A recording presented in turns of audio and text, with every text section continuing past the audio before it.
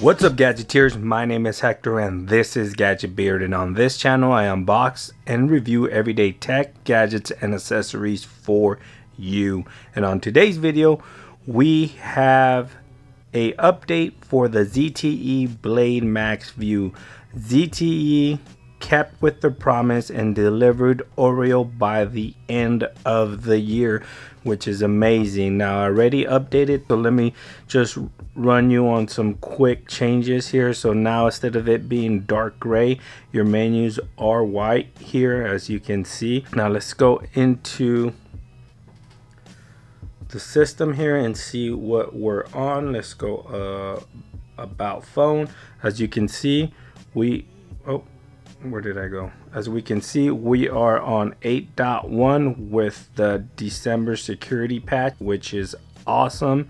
Also, the update was pretty hefty. It was about a gig and a half update, so it's going to take a while, but besides that, it ran smoothly, updated well. It's running nice and fast. This launcher is just a different launcher that I have here.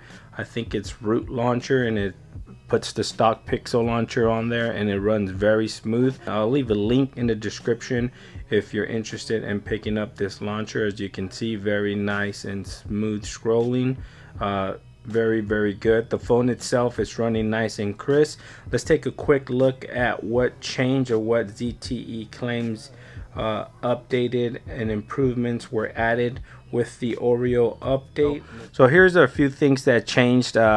First of all, we went from 7.1.1 to 8.1, which is amazing. We didn't just go to 8.0, we went to 8.1.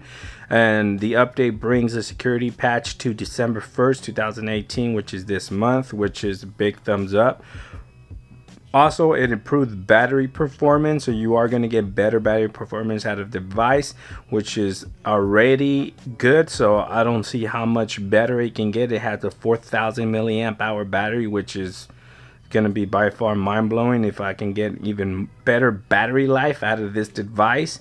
It optimized the camera performance. Now I'm gonna have to put a test to that. It added the HD icon for voice over LTE calls, which is good to see.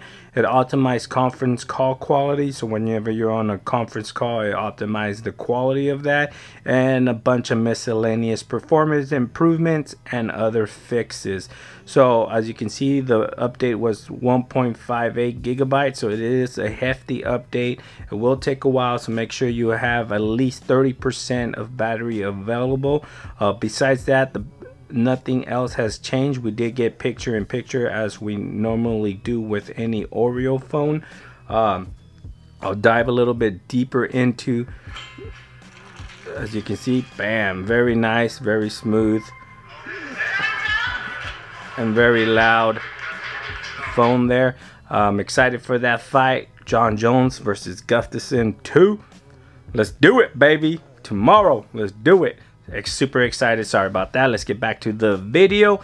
So you can still pick this up right now for 170 bucks. I think the sale is still going on at ZTEUSA.com. Link will be in the description. If you were on the edge about picking up the device, now it's a good time to pick it up, especially now that we have Oreo, which is freaking awesome. It doesn't get better than that. Thanks for watching, guys. If you have any questions, please leave them in the comments below, and I'll try to answer them. I'm going to dive a little bit deeper into the ZTE Blade Max View with the Oreo update to see if I can find anything else that has changed.